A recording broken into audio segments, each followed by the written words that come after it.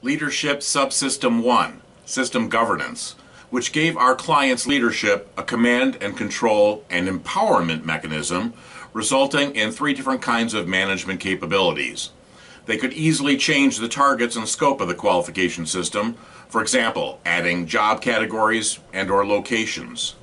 They could more easily develop workforce plans to qualify enough workers to meet the future needs of the business, consistent with their strategic planning efforts.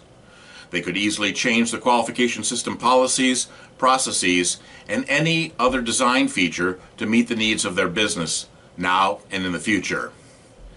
If a performance testing system isn't targeted on the critical needs of the enterprise, it won't last very long. Performance testing. It's all about performance and demonstrated competence.